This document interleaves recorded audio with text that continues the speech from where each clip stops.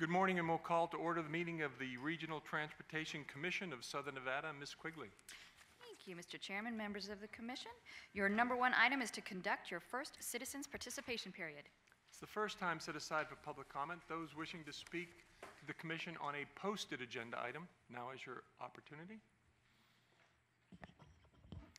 Seeing and hearing no one, we'll close this portion of public comment.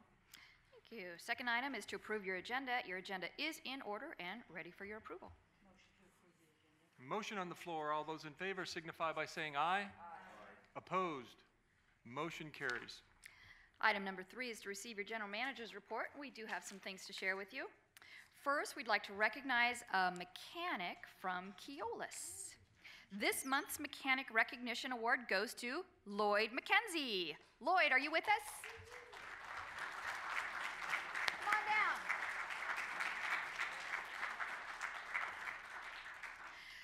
Lloyd is a modest individual who does not seek recognition, yet promotes the core values of Keolis.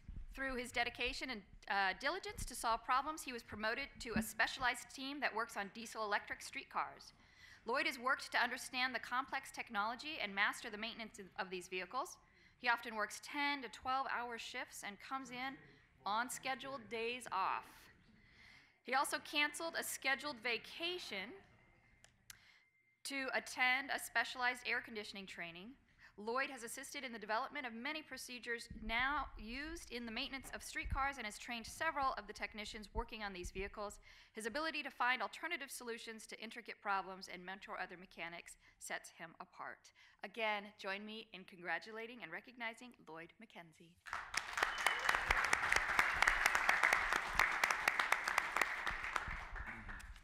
I just want to say thanks to Keolis and recognizing the hard work that I do. Thank you. Appreciate it.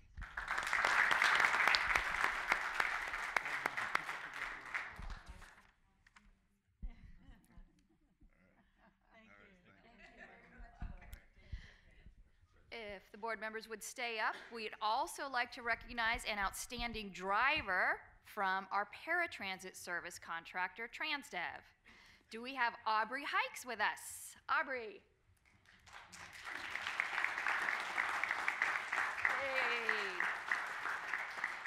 Aubrey has always shown outstanding customer service, exemplary attendance, and compassion for all of his passengers. He works with individuals from Opportunity Village and Easter Seals on a daily basis. His passengers know him as the singing bus driver. Because he... Aubrey makes it a point to remember his passengers' names so he can use them in his songs. And this seemingly small gesture results in big smiles. While working in the field, the RTC Quality Assurance team has witnessed Aubrey's customer service skills when working with passengers and agency staff members. He displays dedication, initiative, and leadership and carries through on delivering safe, friendly, and reliable service. So again, help me recognize and appreciate Aubrey. Thank you.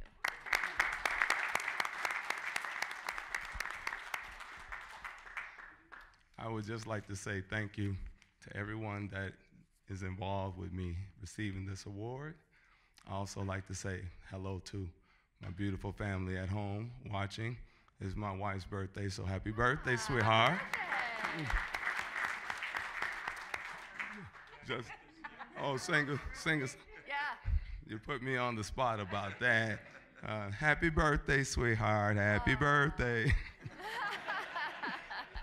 I just want to give a special thanks to Sandy Neely, Jennifer Allen, and Nicole Robertson for recommending that I receive this award.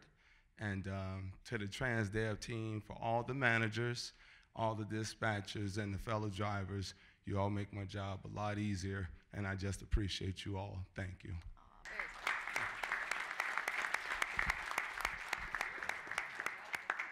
Board members, if you could stay standing for one more recognition. Next, we'd like to recognize the RTC Superstar of the Quarter. This outstanding employee works on our transit amenities team. As a technician, he stepped up to the plate after his department lost 3 experienced staff members to retirements and promotion. To cover the tasks normally covered by 4 employees, he streamlined processes and made more than 300 shelter and station repairs by himself. He was able to cut procurement costs by salvaging spare parts from damaged shelters, resulting in cost savings of several of thousands of dollars. This technician has gone above and beyond to assist his supervisor in training the department's 2 new employees.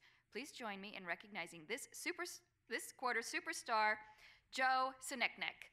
Joe?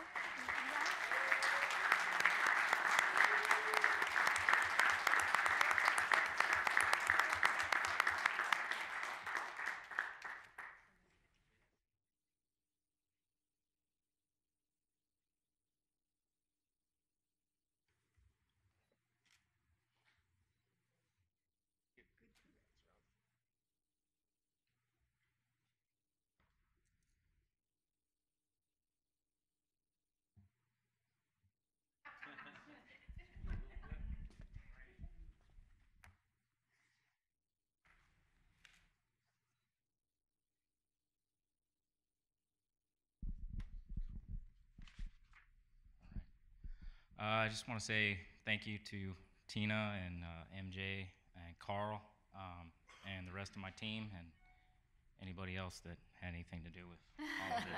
So, thank you guys very much. This means a lot.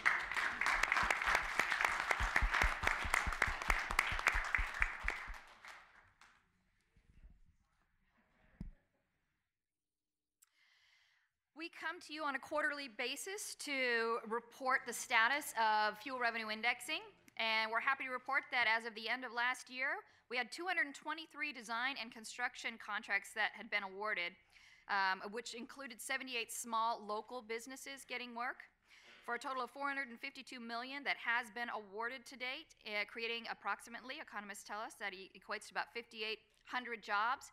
And you'll recall that when we first started this program, we thought we would have 199 projects that would be awarded, contracts, and that number is now up to 223 because we were lucky enough for bids to come in under budget, under engineers' estimates. So we got a few more jobs out of it. So of those 225 total projects. So of the total, we know we're going to be able to award 225, so we've got a couple more to award. And at that point, let's see, 137 have been completed, 86 in progress. We only have 2 left, only 2 more projects under FRI 1 that still need to be awarded. So hopefully when we come back to you next quarter, we'll be able to say, check the box. Everything under that first fuel revenue indexing effort will have been awarded. So that's a big deal. Next, I'd like to turn it over to Deputy General Manager MJ Maynard to provide you with an update on the state of the transit system. Thanks, Tina. Good morning, Chairman Brown and members of the Commission. Today is a mid-year update that looks at data from the first 6 months of our current fiscal year, so July through December 2017, compared to the same period last year. During our last fixed route focus group, drivers made a number of operational suggestions regarding specific bus stops throughout the Las Vegas Valley. As a result, the RTC was able to make improvements, including working with a property owner to remove landscaping at a stop that was obstructing the driver's view of the passengers, and also creating a new, more durable system for posting temporary sign closure information. Also, during our September paratransit driver focus group, most of the drivers' concerns pertain to issues that were addressed by their contractor, Transdev. However, we answered questions surrounding a new mobile data terminal system that's going to be installed later this year. We'll ensure that the drivers and dispatch get training. Many thanks, though, to the operators. Their feedback really makes us a better agency. So let's take a look at our fixed route transit system. For our fixed route ridership, we experienced a 2% decrease overall. This is mainly attributed to a 9% decrease of ridership on the Strip, where we continue to see customers choose transportation network companies, or TNC, such as Uber and Lyft, for their mode of transportation. General market ridership continues to remain relatively steady. So to put that into perspective, the national bus ridership was down almost 5%, 4.89%, in the third quarter of 2017 versus the same quarter in 2016. So we're sort of bucking the trend here in Las Vegas from the general market perspective, because our ridership at this point is only decreased by less than 1%. The decrease in ridership is also reflected in our fixed route revenue, where we experienced decreases across the board. As you can see, the biggest drop is 12% in the resort corridor, where revenues decreased by approximately $1.3 million. So here is a year-over-year comparison of our strip revenue. So please note that each bar is from November to November of each year. Uber and Lyft began operating in Nevada in October of 2015, and November of 2015 is when we began to see the impacts of another transportation option in the resort corridor. As noted on the slide, we've yet to hit a plateau where revenues are stabilized at a quote-unquote new normal level. From November of 2014 through December 2017, we've cumulatively lost $7.6 million in revenue. We'll be working with an outreach company as part of an overall strip customer survey project. The goal here is to learn, we're hoping that we can learn more about the transportation choices that the customers are making. Why choose one mode over another in order to kind of analyze the trends that we're seeing in revenue and ridership. Next slide, okay. We always chat on-time performance, obviously is a very big deal to our customers. So the on-time performance improved slightly for our 5-minute on-time standard, which now stands at 89%. The number of total road calls decreased slightly by 1.7%, and heat-related shutdowns saw a 4% decrease.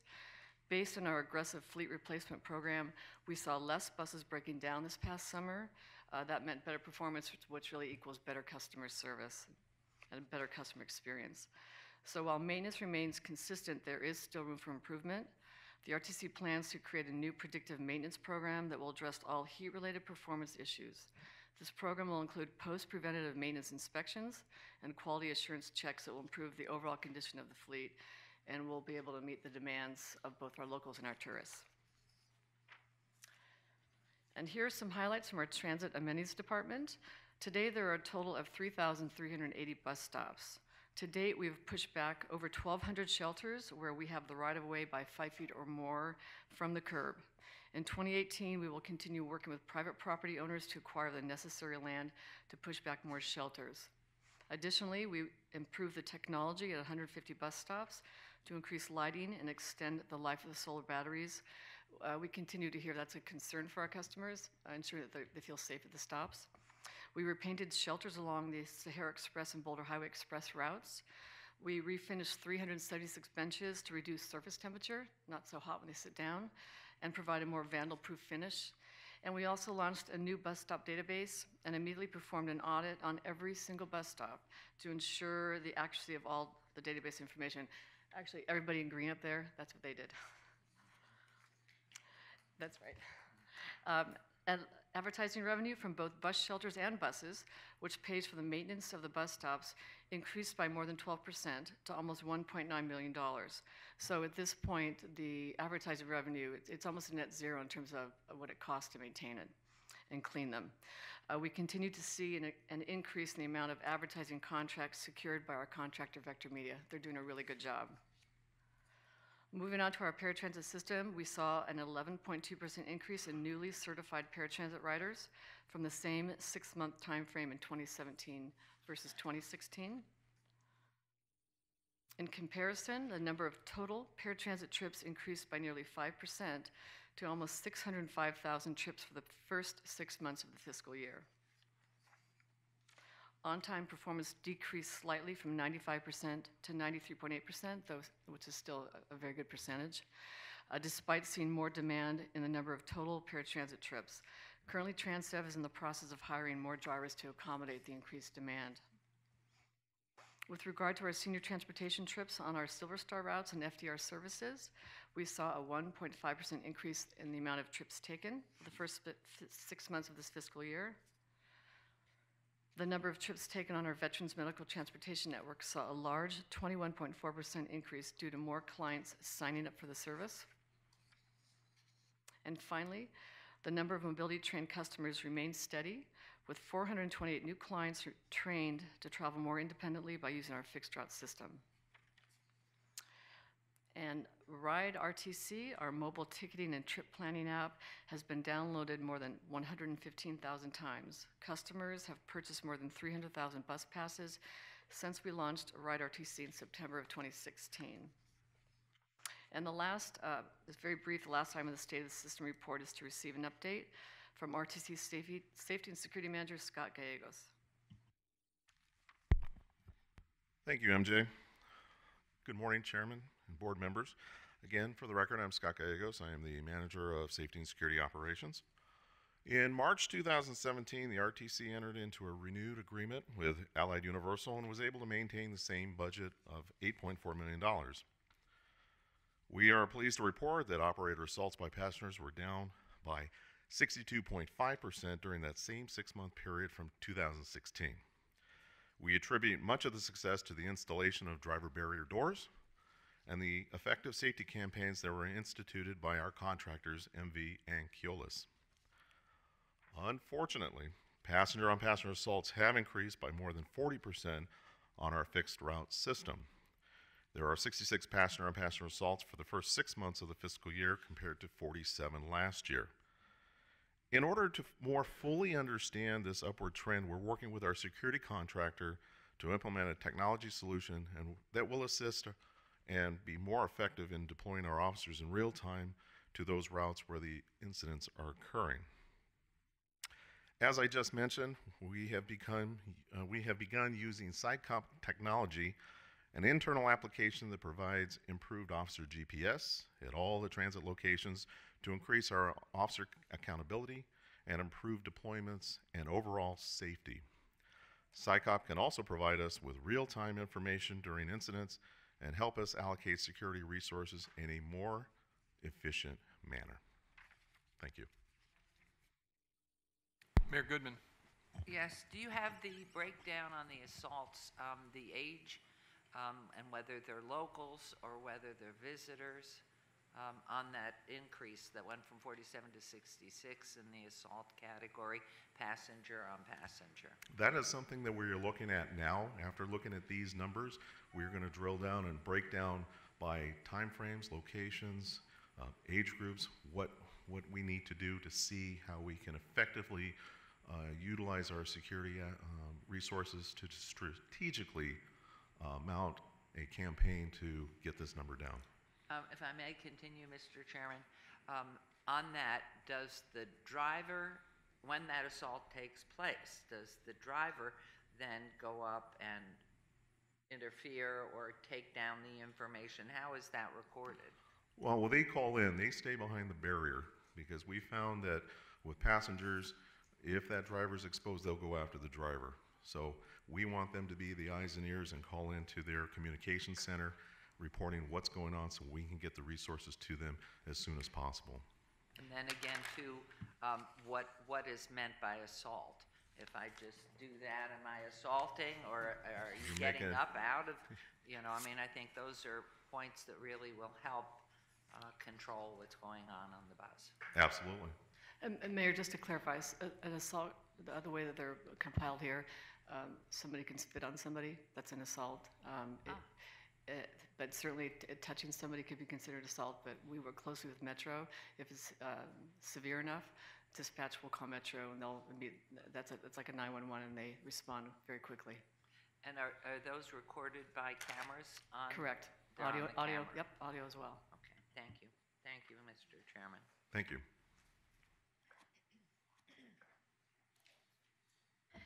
That concludes your general manager's report.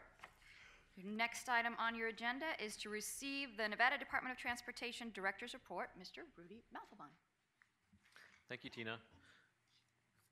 Wanted to express my appreciation for Tracy Larkin-Thompson, my Deputy Director, for covering for me last month. I was at the National Governors Association conference here in Southern Nevada, and it was a great event, but thanks to Tracy for covering. So on the federal funding side, we're under this temporary extension of funding called a Continuing Resolution, or CR. It expires tonight at midnight, so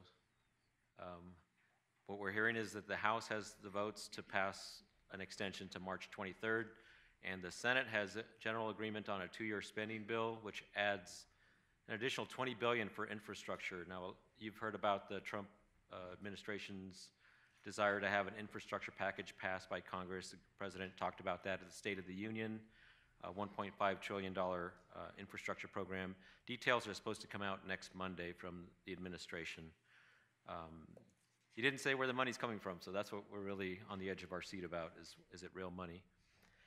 The continuing resolution process, though, has not delayed any of our federal aid projects. But we hope that they reach a settlement and have a long-term spending bill for the rest appropriations through the rest of this year, and possibly if they take the Senate version through the next fiscal year as well. Tracy and I will be visiting our delegation at the end of this month, and recently we met with all of our Nevada metropolitan planning organizations, the MPOs here in our state, so that we really want to understand the points of consensus and agreement on transit policy, transportation policy, and funding, so that when we visit our delegation, we speak with one voice, and we each go at our different times. I know Tracy is able to, because of her ability to be on some research panels. She's back in DC a lot more often than I'm able to get there, thankfully. But we want to speak with the same talking points. So it's really good for that type of consensus and collaboration and discussion with RTC of Southern Nevada, Washoe, Carson area, and Tahoe. Those are the 4 MPO areas. Last week we kicked off another great project. I'm thankful for Chairman Brown for your representation at that groundbreaking event. For a significant project for US 95 widening from Durango to Kyle Canyon. A lot of local funds, $33 million of local funds between City of Las Vegas, RTC, Clark County Regional Flood Control District.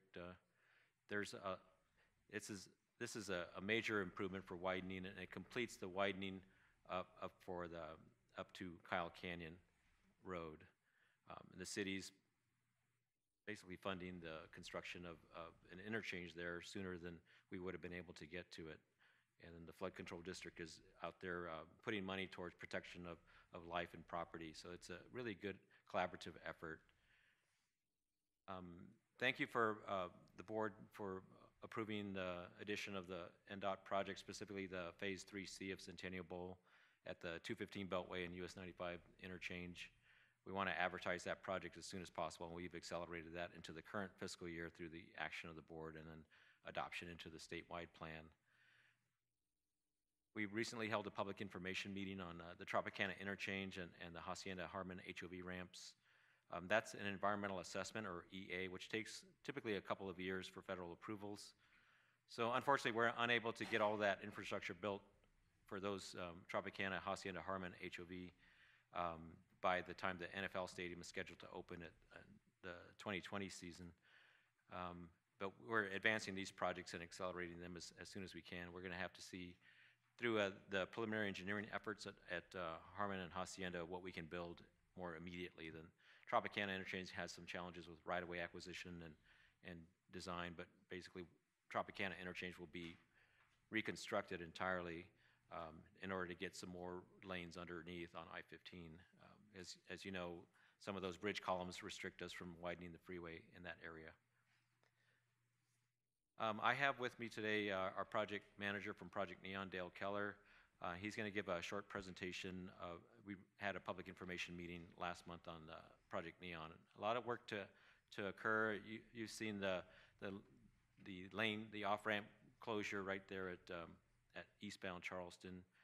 So you see a lot more traffic coming onto Grand Central Parkway. Dale's going to cover what to anticipate this year on Project Neon as we're kind of getting into the home stretch of the last year and a half of this construction project. Dale? Thank you, Rudy. For the record, Dale Keller, NDOT Project Manager for Project Neon. Provided you a quick update of Project Neon. Believe it or not, we are over the halfway mark of the largest transportation project in the state. Our contractor, our design builders earned roughly about $350 million of the $600 million contract. And big picture-wise, we are on schedule. The design is finished up. If you look at the schedule bar at the bottom of the screen, it hasn't changed since we started. In 2017, we focused on the local street network as well as US 95 with Carnado as well as the Big Squeeze. And in this March, next month here, we'll be focused on the most critical work on the I-15 as we named it the main event. So it'll be a 10-month period, work around the clock, 6 days a week. It'll be fun and exciting as we get this most critical work done. And then we'll finish and wrap this project up in summer of 2019. So a few takeaways, what the main event will look like. We'll have downtown I-15 impacts. We'll reduce main line of I-15 both northbound and southbound by 1 lane in each direction. In addition, we'll have spaghetti bowl ramp closures. The one thing to bring your attention would be the US 95 southbound to I-15 southbound ramp is one of the heaviest movement ramps in the state that we reduced down to 2 lanes down to 1 lane. It'll be a similar detour that we had with the Carnado closure. And lastly, when we reconstruct literally the crossroads of US 95 and I-15, we'll have 6 marathon weekend closures of US 95, and we're working closely with the city to talk about effective detours for that. So fun and exciting. So I'm a big believer that pictures are a lot better than words. So here's what the first kind of round 1 will look into as the main event. We start here in March through the summer here. So once again, all the lanes are going to be reduced down to 3 lanes in each direction, and north of the spaghetti bowl actually down to 2 lanes each direction. So we do this in 2 halves. So we'll reconstruct all the southbound lanes first and push everybody over the southbound.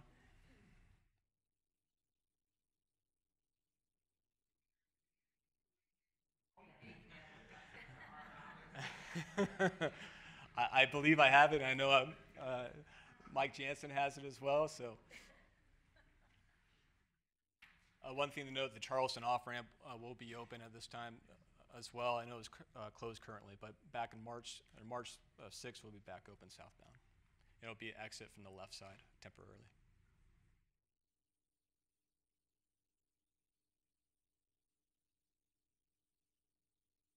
One thing to help alleviate traffic and add more mobility through downtown during this construction, we're adding a new way to get onto I-15. This would be at Pinto Lane and MLK. Pinto is just a little bit south of Alta Bonneville to provide more access back to I-15 when we have the Charleston on-ramp closed. So as we go from Charleston south to Sahara, we'll be in 3 lanes of this configuration as we complete through the detour.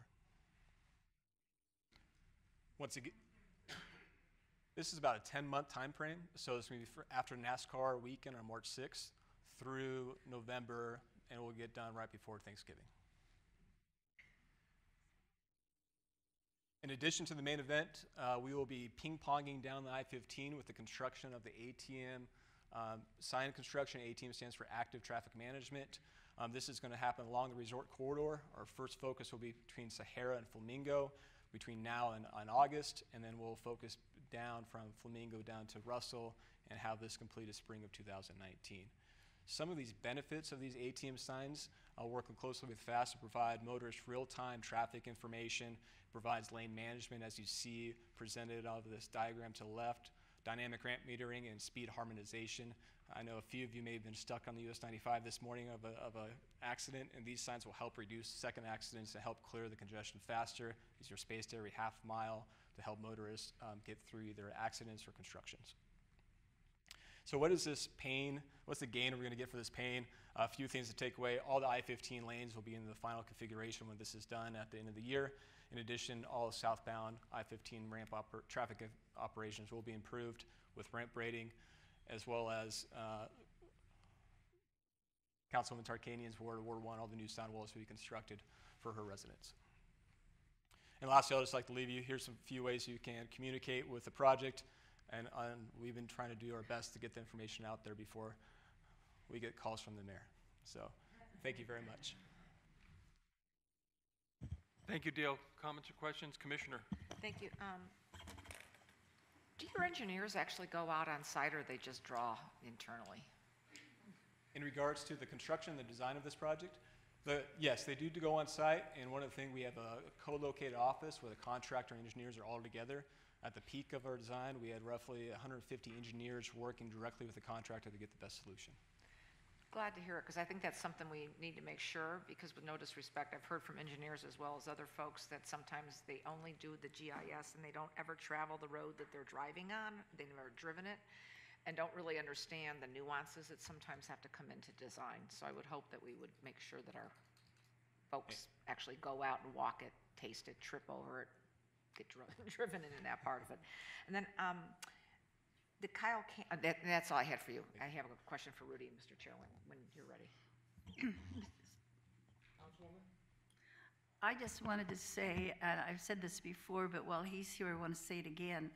I have been so very impressed with what NDOT has done to help us. My ward is greatly affected because it parallels the freeway. And every time we had a problem and a resident would come to us and we went to NDOT, they took care of the problem as quickly as possible. I haven't had one resident come to me and say it wasn't done right or that NDOT didn't help them. All of them have been full of high praise. This is very different from when I first came on the council, because at that time we had some projects that weren't cleaned up for 2 or 3 years that left lights not, and the personal way that you worked with individuals, even though you might have gotten a little tired of maybe some crabbiness, but in any case, it just was magnificent, and I want to thank you for all of the residents of our ward. Thank you. Merely. I guess since we're going to be bragging, I'd like to brag too. You show me the organization that wins, and I'll show you a good leader. And Tracy and Rudy are doing a great job. I get tons of it. I just was recognized this the other day in the newspaper in the email blasts that are going out to our residents. Craig Road lane closure for so many hours. We get that quickly. Bridge inspection, lane reductions. We get that quickly. I-95, 30. And 93, I-15 probably in 93, notification of cones in the area. And our last was our Eastern Civic Center information that you just put out. So I called Tony just to tell him thank you so much. But I would like to publicly thank you and Tracy for the great leadership. And this gentleman here, you guys are doing fantastic at making us partners. It is a new day at NDOT. Thank you very much. Anyone else want to come down and talk about NDOT? Put him up on that pedestal. That's good. Kiewit and your team, Rudy, has just done a phenomenal job, especially on the communication side. It's greatly appreciated. Commissioner. Thank you, Rudy. 2 things. On the Kyle Canyon, okay, so it's the interchange, the city's paying for that, but I believe it was tied to a project that I opposed years ago to go with the base of that at the hill. So is that part of why that interchange is having to be done? I'll have to confirm the split of funding. I think that there's, between the flood control district and the city's funding, which I assume was FRI funding, was about mid 30 million on an $80 million project. So are you widening the road as you go up the hill Yes, as well? we had the environmental clearance to widen all the way to Kyle Canyon, but Kyle Canyon itself is not being widened. It'd be a separate project if we were going to. So then we're going to have a plan for more people when and if we ever get snow again, for coming up and down that hill in a more safe manner. Because if you just add lanes, you're going to have more problems coming up the hill. I think that it's so environmentally sensitive. We haven't done the environmental study of Kyle Canyon and what's needed there, and I'm sure that there'd be a lot of folks against widening. I might be looking at one right now. You're looking at one. And then So secondarily, we don't have plans on widening Kyle Canyon Road at this time.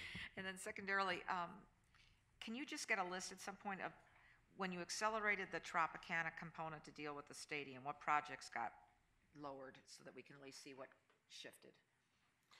So we didn't delay or defer any projects to add in the Tropicana project, because what we looked at was the cost of doing the environmental portion of the study is pretty minimal. It's really the construction phase, and what I presented to the board in December, our transportation board, was that let's look at all the projects, not only the Tropicana, Hacienda Harmon projects, but other major interchanges with the system-to-system beltway interchanges, primarily with US 95, with the last phase of that US 95 interchange, I-15 North and the beltway, and the Henderson Spaghetti Bowl.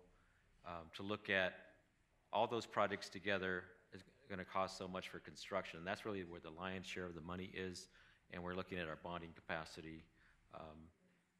So it's not affected any projects. It's really when we get to discussion of construction and which year construction can start that we look at, and the board approved our issuance of some bonds, or at least building a biennial budget that's assuming some bond sales for the next biennium that will support Okay. And those the other paper projects mentioned that I something mentioned. like 899 million again. Is that what you have in bond for? So or is that- I know that the reports were about the 899 million. If you go back to the special session of the legislature, there was a report that NDOT did at the governor's direction at the Transportation Board meeting, that he wanted to understand what are the improvements that are in that area. NDOT compiled a report that looked at projects that were already in the pipeline, whether it was from the list of projects that we get into the RTC's program for the long-term, long-range, or whether it was a kind of a would like to do list that we were looking at for possible fuel revenue indexing projects and funding. So our consultant looked at between the STIP, which is the 4-year program, the long-range program, which is the Regional Transportation Program, the RTP, and the NDOT list of FRI possible projects. They looked at the projects that were in the vicinity of Tropicana and the stadium, and that's where that list came up with $899 million of improvements. Obviously, we're not going to do $899 million in the near term there because there's a lot of needs, as I mentioned. Those interchanges with the Beltway are all over town, and we're looking at really reducing bottlenecks all over town on our freeway system, not just the projects that are near Tropicana and the stadium. And then the Henderson Spaghetti Bowl, where is that at? So we need to do some more coordination because I know that the city of Henderson, we agree with the city of Henderson that it is a major bottleneck that has to be addressed, but we haven't issued an RFP yet for the environmental study that will clear Look at that. Lake Mead going west and then coming north, then to merge onto 95, because you only have one lane turning onto that and two go to Yes. Boulder City, and that's where Exactly. you get So we want to people fix all backed those up. issues. Gotcha. But we want to do I it think all the collaboratively questions, with the yeah. city. We feel that was one of the projects, as I mentioned, that we identified to the board that we need to get going on. It's not as advanced as some of the other projects I mentioned because we still have to do the environmental clearance and then eventually get into the design and construction phases. And then finally, several years ago, I think it was former assemblyman, passed legislation to do for NDOT to be working on minority hiring and some things along those lines. How is that program going? So we had a program that would look at, and we would put it in our specifications that would look at hiring opportunities. Right now, we're working directly with the RTC on, we really love the program that the RTC has implemented with the fuel revenue indexing projects because it's a lot simpler approach and direct outreach. Rather than relying on one major contract and one contractor, it makes sense for us to do it more as a program and look at all of our projects. So we're going to continue working with the RTC and the local chambers of commerce that represent a lot of those, like the Urban Chamber, the Asian Chamber of Commerce, and a lot of the unions that represent a lot of those trade unions that have workers that are minorities and women that want to get in the construction workforce. So we're going to keep working on that, but make it a more of a program-wide approach. And then you do stuff then up in north and in the rurals as well, so that it's by programmatic area, correct? Yes, we do Thank you. the same thing with the northern. It's just a lot less opportunity in the north than down here. Mayor March? Rudy, I wondered what the status of the Boulder Highway is as well. So we're jointly doing the study, funding the study on Boulder Highway all the way from Henderson up to Fremont Street in downtown Las Vegas to see what would be the future of Boulder Highway. As we have seen, that was the old highway into town. It doesn't need as many lanes possibly in the future, even with growth anticipated in the area. So we're waiting for the results of that study.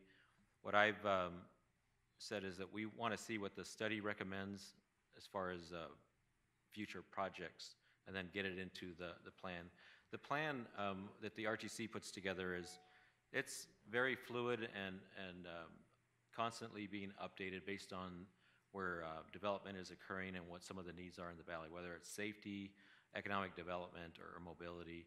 I think the RTC does a good job of pulling together all the entities down here, including NDOT as well, to see what's the best approach to take in phasing projects. And so I think that more is to come once the study is done on Boulder Highway. that we would see what are the kind of the low-hanging fruit first and fund some of the preliminary engineering for design in the plan and then eventually construction. Thank you. And I really appreciate that being an important priority for NDOT. I know a number of years ago there was some discussion here that the governor had actually accelerated a road in northern Nevada where there were a lot of deaths and he had lost a friend on the particular road. Well, we know that the Boulder Highway is a very serious roadway where we see a lot of pedestrians crossing Yes, and dying. So I think that this is an important road that NDOT board really does need to look at seriously. That's a good point, Mayor, and Commissioner June Kiliani has also made that point that we are proceeding with our safety improvements as we have Boulder Highways now, and there is more safety improvements to come at some of these pedestrian crossings and lighting improvements.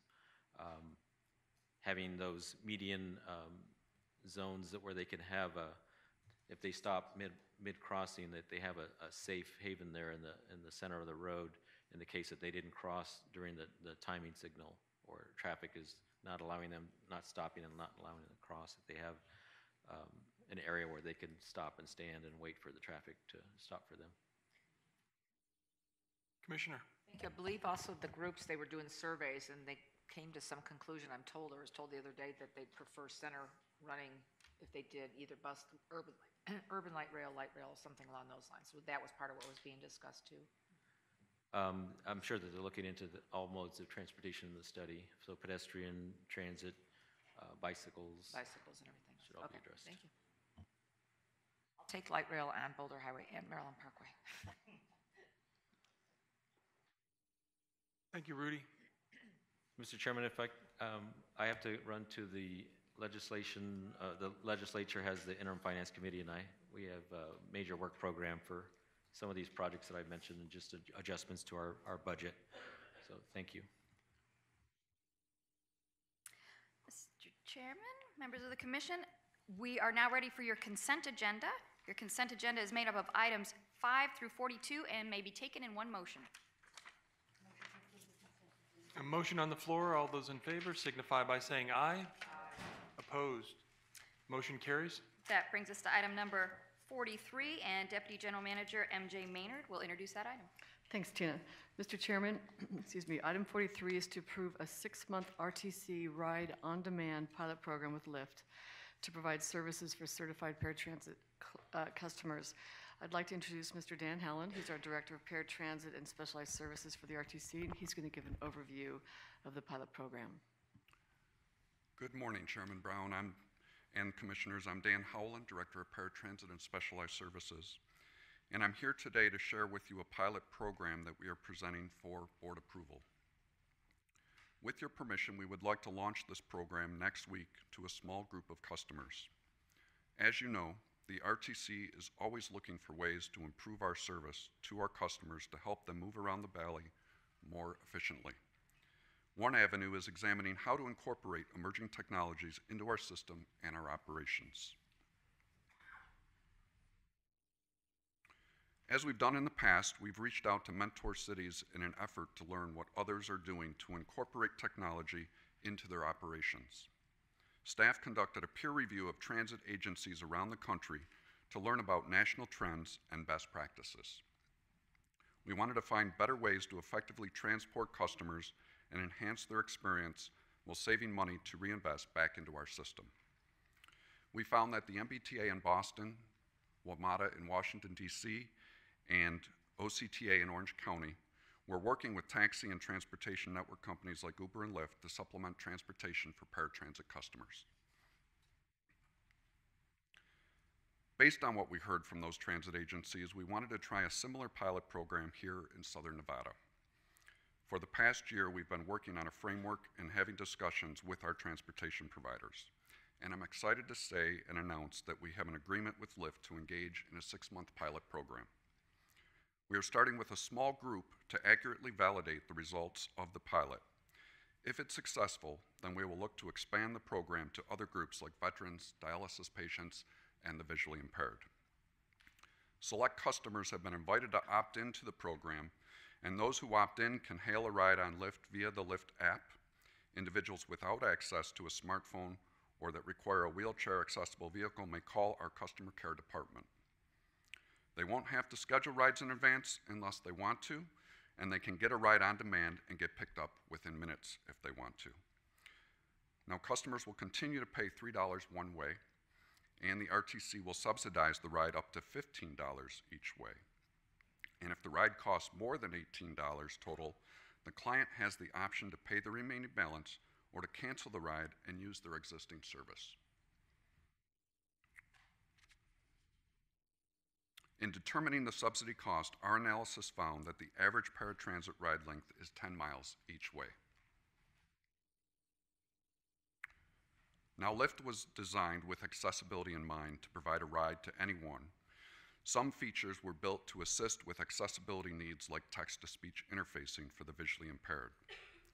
Lyft has improved transportation access for a wide range of people with different needs, including those with low vision, those who have a hearing impairment, and those who use a foldable wheelchair or walker. As drivers are onboarded to Lyft, driver education on accessibility begins with Lyft's non-discrimination policy. Discrimination against passengers can result in deactivation from the Lyft platform. In addition, Lyft provides education materials to all drivers with a focus on accessibility and how drivers can assist passengers who are wheelchair users, visually impaired, hard of hearing, or deaf. Lyft also provides ongoing driver education materials through webinars, online videos, driver ratings, and through in-person support at Lyft's Las Vegas Drivers Hub. Finally, Lyft has committed to work with RTC staff to develop an educational blog post for Las Vegas area Lyft drivers about the program, as well as brief new drivers at onboarding events about the partnership as part of its non-discrimination education. With regards to our outreach, our goal was to personally touch each client who has the opportunity to opt into this program. And the RTC held 3 in-person outreach events. Additionally, multiple mailings and phone calls were made to each client, explaining the pilot and that participation is optional. To gauge the success of this program, RTC staff will continue outreach to the pilot program group through emails, mailings, phone calls, surveys, and face-to-face contact. So next steps: with your approval, the pilot would launch on Monday, February 12th. At the end of this pilot program, RTC staff will evaluate the results of the pilot and come back to provide their recommendations and seek further direction from you. And if I could just say, I'd like to thank Tina and MJ for their vision in getting us to this point, and I'd also like to thank our project manager, Antoinette Braddock, who has really done a great job getting us to this point as well. And with that, that concludes my remarks, and I'll be happy to take questions. Thank you, Dan. Comments or questions? Commissioner? I think this is a good start. I know that looking at both our elderly as well as our disabled population, but I think we still, at some point, still have to have our conversation with regard to transit and the extension and those kinds of requests. So, but I think this will be kind of interesting. As long as, so you're saying they can accommodate even if they have a wheelchair, if you have to call in, or you're hard of hearing. So there's Lyft, apparently you said, has this type of app available. They have an app that you can use on the road. We have Lyft folks that can come up and speak to exactly what they can provide these individuals who need those type of considerations. So if you'd like to. And I'm just curious, when they call, I'm going to assume they say, I need this accommodation made. Is that how the? Well, they have the ability to call into our call center. Okay. And they can request a WAVE vehicle to come get them. Lyft doesn't have WAVE vehicles, so that would be done internally. Gotcha. Paul, do you have anything to add to? Yeah, I can talk briefly to that. So we have a concierge platform You'll need that to we say launched. who you are. Oh, yeah, sorry about that. Jumped right in. I'm Paul Davis, and I'm a transportation project manager at Lyft. I work on all of our transit partnerships around the U.S. Previously, I was a public transit and land use planner down in San Diego, where I worked on jobs access, reverse commute programs, and the implementation of their first car sharing program down there. To answer your question, so we have a concierge platform that is used in concert with all of our public transit programs. And what that allows is someone who doesn't have a smartphone the opportunity to book a ride through a call center. And so RTC's call center is going to utilize that platform to allow anyone to access Lyft services to meet Title VI obligations and to allow just any passenger the opportunity to access Lyft. With respect to wheelchair accessible vehicles, while there are not as many on the Lyft platform, we always work with our transit agencies and local and national partners to ensure that there is on-demand wheelchair accessible vehicles as part of the operations. And so we're working with RTC and Safe Ride, which is a national partner of Lyft's, to ensure that is part of this program. Thank you. Dan, have you identified how many participants in the pilot program? Chairman, we are currently looking to have 200 participants in this program, and we're well on our way to having that with the various phases that we talked about, including dialysis patients, the visually impaired, et cetera. Great. Thank you. So we need a motion for approval. Thank you. Motion on the floor. All those in favor signify by saying aye. Opposed? Motion carries. That brings us to item number 44, which is to appoint members and an alternate to the RTC Finance Committee. Do we have any volunteers for one of the most exciting committees of the year? You get to deal with Mark, you get all the wonderful numbers. Mayor Woodbury, Mayor March. Two. And an alternate? I'll do alternate, but I'm a little busy. Commissioner G will be the alternate, and I will be the third member. We have a team. We have the Finance Committee. I'll put that out in the form of a motion. On the floor, all those in favor signify by saying aye. Aye. Opposed? Opposed? Motion carries. And item number 45 we can delete. We do not have a reason to meet with legal counsel, which brings us to item number 46, which is to conduct your final citizens participation period. It's our second time set aside for public comment, those wishing to speak. And if you have a card, great. You're still welcome to come down. Alita Dupree. Alita, did you see those numbers earlier on the app purchases? Was it MJ, what was that number on the slide? 300,000? Yes, we sold 300,000 passes to date, over 100,000 downloads. Wasn't too long ago Yeah. you were up here asking for that, so we're Thank you, moving Chair. in the right direction. Go ahead, please. All right, thank you again, Chair Brown, members of the panel. Alita Dupree for the record. I'm encouraged by the things that I'm hearing in these meetings, whether I'm here or whether I'm away and I catch the video online afterward. And I know there are ways I could submit my comments online as well. But we're making some history today. So I show you here my RTC app, which I'm about ready to buy another pass shortly. So I usually buy 15s and 30s. I really like the 15s. They give me a lot of flexibility, and the new self-enroll feature for reduced fare that I have has been extremely helpful to me, and I've shown it to others. So this is work that I'm not seeing in other agencies that we are taking leadership with. I am encouraged about the new buses, the 17,000 series that are coming in, which will make it easier for me to make my travels as they have more sideways facing seats and I don't have to worry about climbing stairs. So I support us continuing to buy these new flyer buses, and as this procurement expires, it's important that we continue at least to work on CNG, but we also should begin to test a battery-powered bus.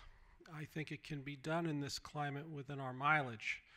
I am monitoring the developments of Antelope Valley Transportation Authority, which is running these 60-foot-long electric buses in high-temperature locations. So it's important that we look out there and see what's going on. And we have to continue this work with the app. I'm seeing more people using this. The app helps me to manage my fare, especially as a person with disabilities and not having to go and buy paper passes and wondering if there are going to be paper passes when I get there. And so I am most excited about the work that we're going to be doing with Lyft.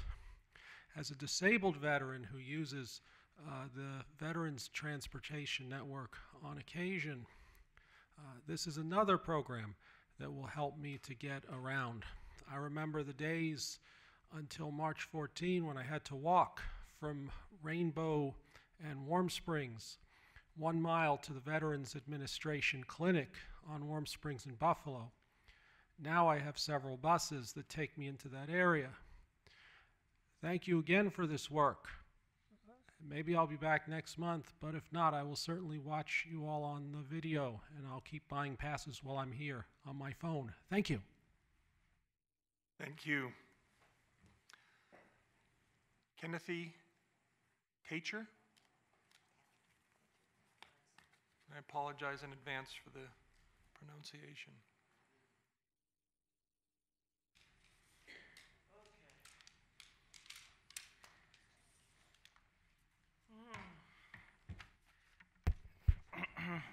Hey, yo. Good morning, commissioners. Good morning. How you doing? My name is Kenneth Tacher. Thank you for allowing me to speak to you today.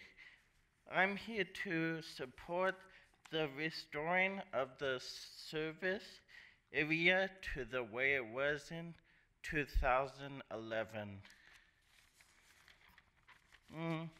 I have some friends who live outside the service area and cannot get to work or their grocery store or doctor appointments independently. People with disabilities deserve to be to be as independent as possible and to be a part of the community. I hope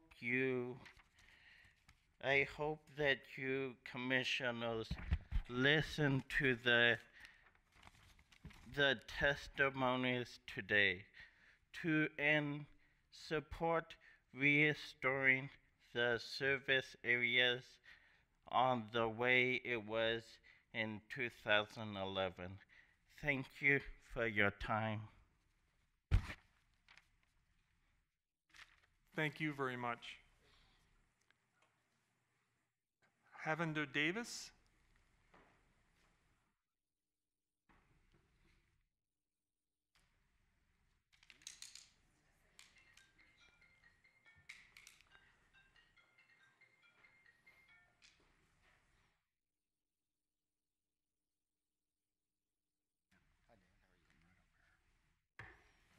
Thank you. Good morning, commissioners. How are you today? Very well, thank you. Great. I just wanted to express my feelings on the service area, or you guys considering the service area expansion. As my friend just spoke earlier, we do have a lot of people that is outside of the service area who have to walk a mile, maybe a half mile into the service area to catch paratransit. And it just would be much better for them and their transportation needs if we could transfer that back to where it was in 2011. In Nevada, we have always gone above and beyond the ADA guidelines, and it's just very shocking to me that in transportation we're not doing that. And I would hope that you would help to make transportation for persons with disabilities better so that they can go to church, go to friends' houses, and be more independent in transportation. Thank you for hearing my comments. Thank you.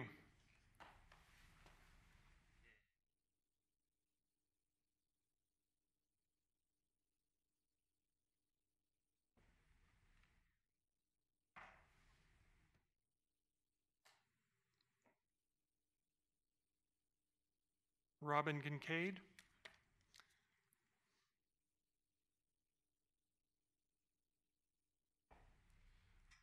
a long time ago in a galaxy far away, we were on a Little League field together. Correct. That is correct. Good morning, Commissioners. Good morning, Commissioner Brown. It's good to see you. Yes, we go back a ways. Our children are now grown, aren't they? My name is Robin Kincaid, and my daughter, Kayla Kincaid, has been using the paratransit services for the past 10 years. Kayla's a person with a developmental disability.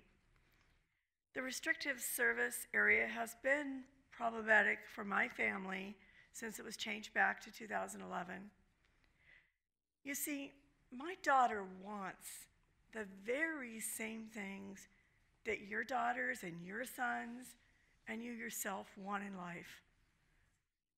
She wants to be able to visit her grandparents, visit with friends in their homes, and receive job coaching services, and most of all, attend her place of worship. Each one of these places has been in the same location for over 15 years, but none of them are located within the current paratransit service area. You know, it's time to recognize that the service area is not expanded to include many of these places that I have identified in the Sun City Summerlin area. I urge you to place this discussion item on the next agenda, or next meeting's agenda, and to restore the service area to the pre-recession size service area back in 2011. Just like persons who do not have a disability, my daughter Kayla deserves the opportunity to attend her church and to visit her grandparents' homes.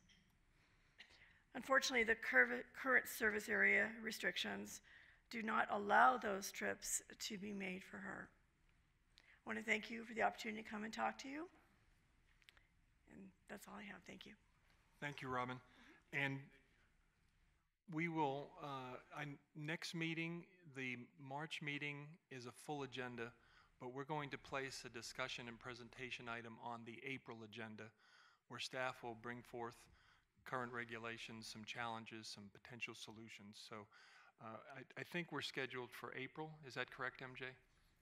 Okay, thank you, And Commissioners. we'll make sure that everybody's notified. All right. Stephanie Vesnick?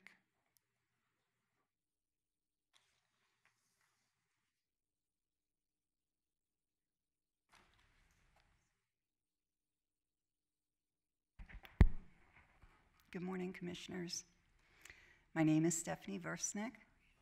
This is the fourth time that I have spoken to the Commissioners. Every time I speak, my message is the same. In my last testimony in January, I asked the Commissioners to add a discussion item to the next month's agenda of restoring the service area. I have to say I was very disappointed when the agenda came out and it was not on the agenda.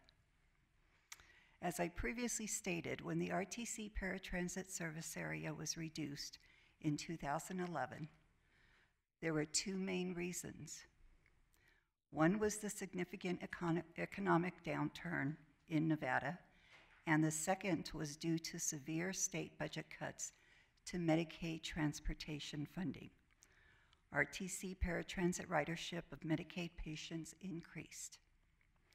Again, I know reducing the service area must have been a very difficult decision for this commission to make at that time. However, now in 2018, 7 years later, things are quite different. Our economy is on a high. Medicaid has restored funding to a company called MTM for Medicaid patient transportation. Again, the rationale for reducing the service area in 2011 no longer exists. This essential service was taken away from people with disabilities for two reasons which do not exist today. The cost, according to your own estimates, to restore the service area to the way it was in 2011 is $1.5 million. It seems to me that there's an awful lot of money being spent on promotion and development of the light rail line to carry tourists from McCarran Airport to the downtown area, and much attention is given to the free downtown loop shuttle service, catering to our tourists. I know that the tourist population is very important to our economy. However, so are residents of Las Vegas, which include people with disabilities. Again, I'm asking this commission to add to next month's agenda, restoring the service area to the way it was in 2011. As a discussion and action item, as I previously said, I do not believe that $1.5 million is too much money to change the lives of many. And I do believe that people with disabilities are definitely worth the conversation. I'll leave you with this quote: "A community that excludes even one of its members is no community at all." Thank you. Thank you. Trish Levitt.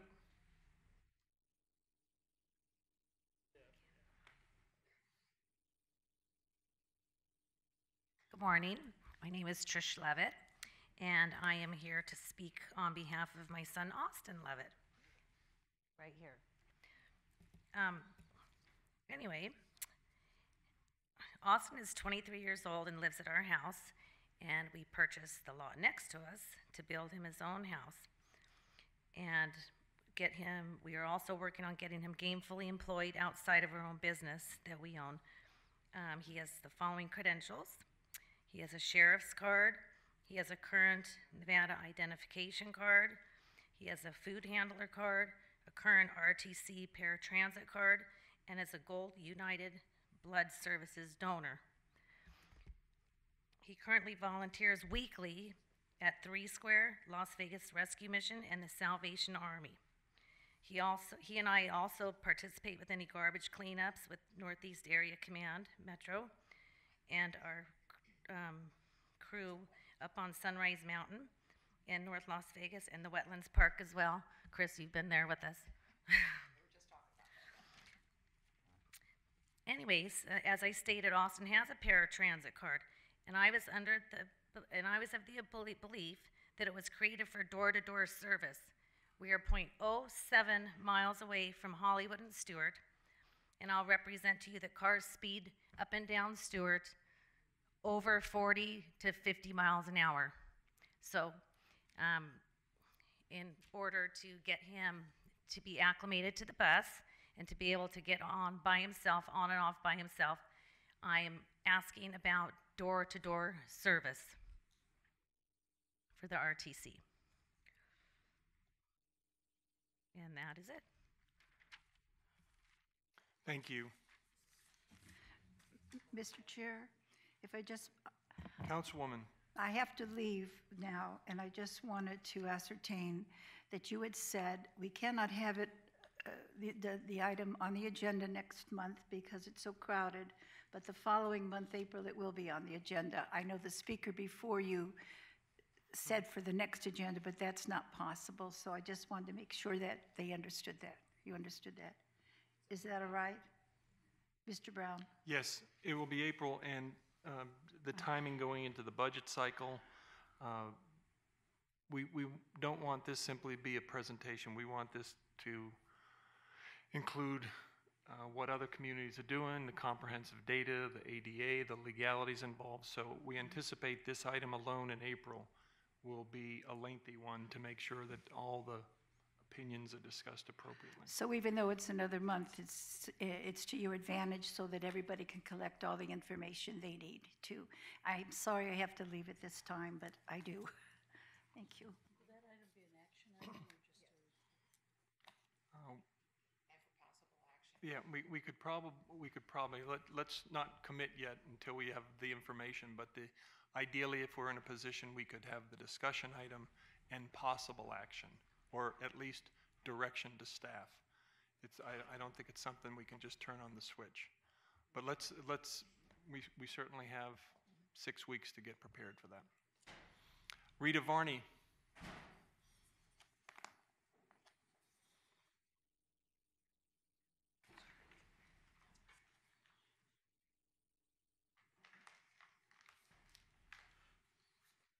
Good morning. Good morning. My name's Rita Varney. I'm the mother of an adult child with a disability. I have focused my life and career choices on the care and the rights of people with disabilities since my daughter was diagnosed. I've been involved with special education advocacy since my daughter was in grade school and a volunteer EMT in my New Jersey community. We transferred to Las Vegas about 10 years ago and loved Vegas so much that we built a home that would accommodate our daughter and ourselves, our retirement home.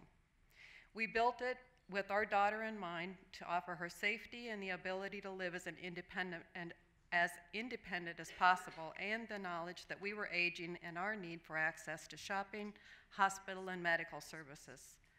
We live in the Centennial Hills area, 1.5 miles from Centennial Hills Hospital, and the shopping and the doctors. Perfect location. I also live 1/2 mile out of the service area, the provided service area.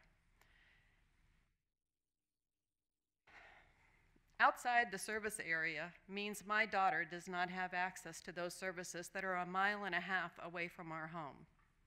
As an individual who does not have employment opportunities at this time, now there are limitations on her socializing.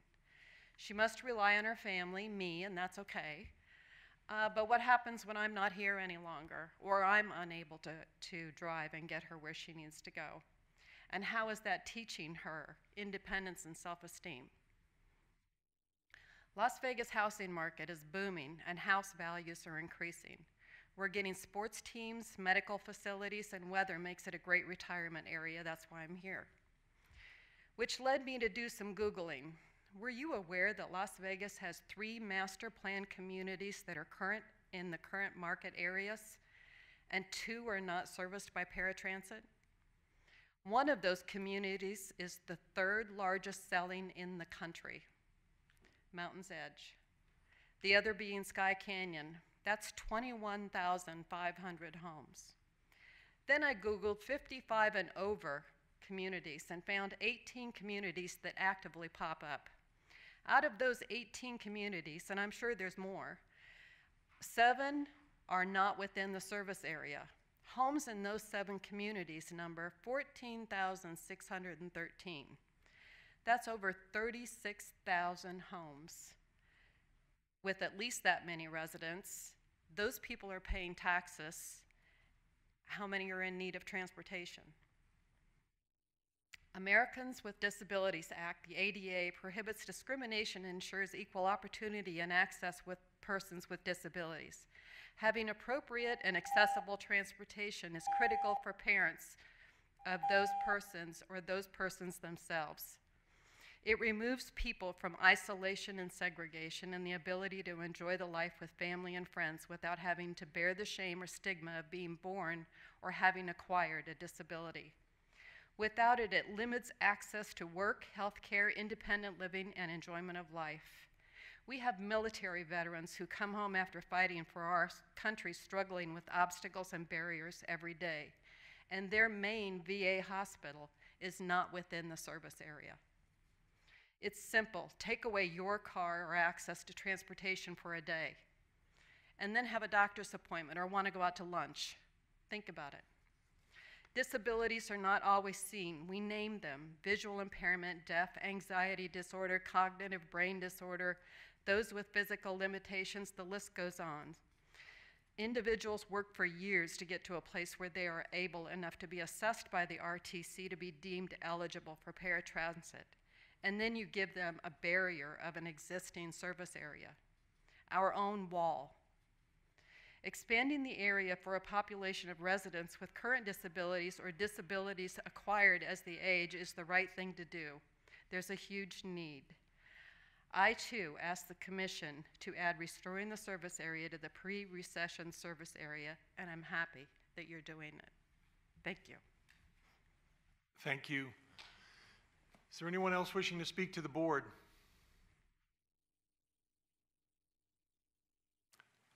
Seeing and hearing no one, will close this portion of public comment. Thank you all. This meeting is adjourned.